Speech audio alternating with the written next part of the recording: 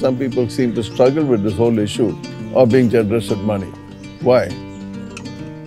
Let me give an illustration.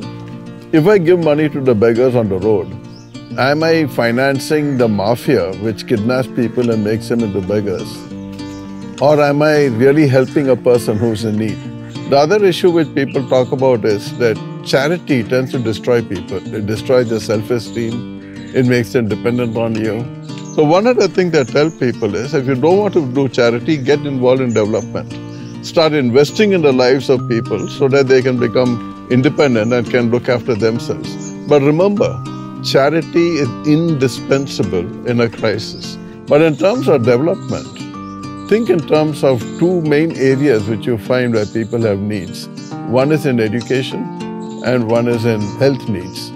If you know any teachers, tell them to keep an eye on your behalf for students who are from a very poor background but who are doing very well in the studies. Similarly, if you know any doctors or nurses or anyone in the health profession, tell them to keep their eye out for patients who can have a very comfortable and a good life if somebody could meet the medical expenses.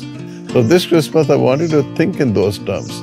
Think in terms of investing in the life of someone so that they have a brighter future tomorrow.